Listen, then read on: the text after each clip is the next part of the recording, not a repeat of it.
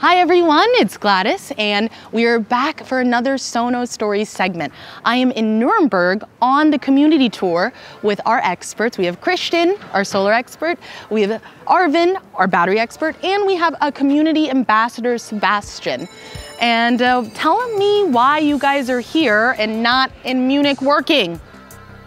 You know, Gladys, opportunities like this are rare as development members to meet our community in person and get to know their real-life experiences and see what's going on in their lives. Totally, I agree, and I'm really excited to be here. I think the community picked a good day to be on tour, and now that you guys are here and you can talk to them, very cool. And Sebastian, it totally makes sense that you're here as an ambassador of the community, but why Nuremberg? Why today? Yeah, so for me it's great for one time to meet the community in person after just 1 year of lockdown. And second, it is a great chance to meet the experts here on site, also without blocking your development time for too long. So I'm very happy to be here. Cool. Okay, so I know that there has been a lot of community questions that they want answered. So you are taking over this and getting them answered today. So I'll leave you with the guys and I'll see you later. Thanks, Gladys. Good luck being a host. You got this. Thanks. Thank you, Gladys. Noch eine Botschaft für die deutschsprachigen Zuschauer. Wir haben heute englische Experten hier, englischsprachige Experten. Deswegen machen wir das Interview auf Englisch. Aber es gibt für alle Untertitel auf Deutsch, die man einschalten kann. Okay, and now let's just dive right in. And I brought some questions from the community.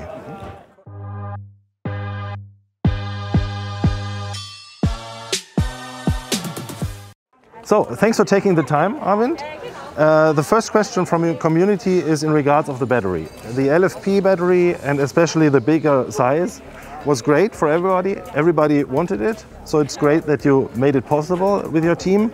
The only question that people have is that in some press releases you could read that LFP is not good in cold temperature or in some other situations.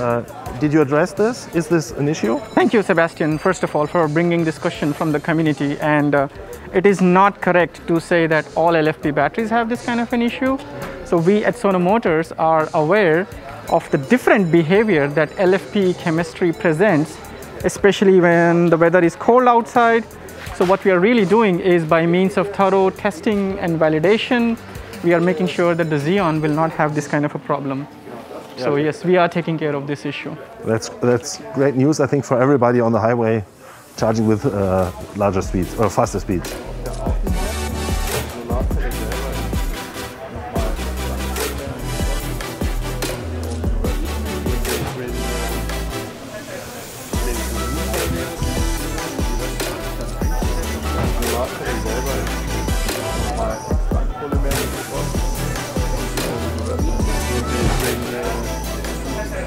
So the next question is an easy one.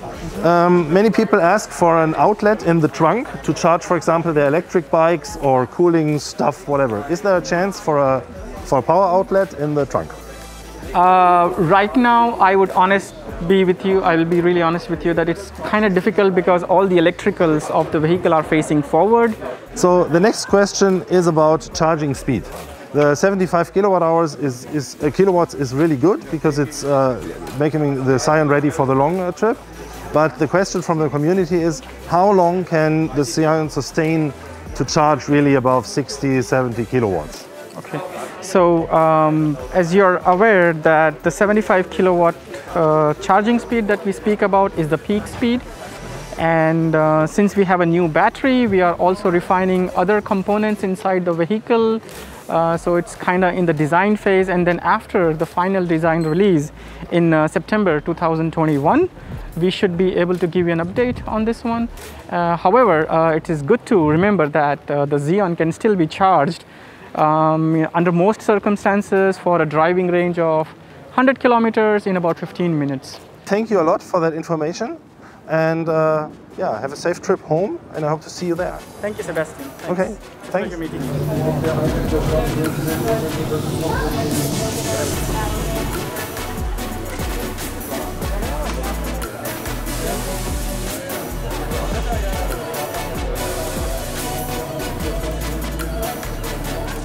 Now I'm here at the test drive site with solar expert Christian, and I also brought some questions regarding solar from the community. Awesome. And the first question is that we learned that the front will be a little bit longer, and will you be able to fit more solar cells on the car when it gets a little bit longer? Short answer is yes, we will be able to put additional drove cells on the hood. Overall, we expect thereby the solar yield to increase. Let's see, it's compensating on overall on the vehicle. So that leads right to the next question, which is how much minimum solar yield do you need that solar charging makes sense, so that the car really starts charging? At different numbers, and you're the expert. Okay. The self-consumption the community is asking for, we have tested with the SVC2 around 25 watts. That's the case for now, and we intend to improve that, so decrease that self-consumption significantly for the next vehicle stages. We also don't want to start right at the edge with the solar charging. 25 watts, you would get only 1 watt or whatever, 10 watts charged into the battery net. We still don't want to start there, but a little bit later, because when the sun is going up, you have irradiance enough. So that's why we also simulated the solar range starting at around 80 watts system power. So very conservative actually in that case. Yeah, thanks. That's actually all for today that we have. Thanks for the answers, and keep up the good work. Thanks.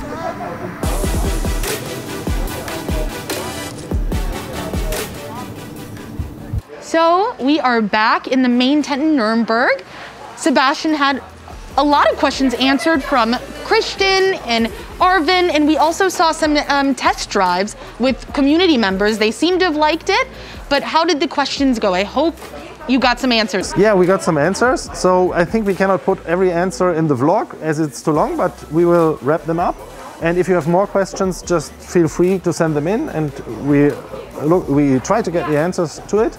So it was really great, and it's really like the old feeling comes back from the test drives, and I just can recommend it. Try the new version for yourself. So thanks again, and hope to see you at some other location with better weather. Better weather always. So thanks everybody for tuning in, and we hope to see you on tour this year. Take care. Bye.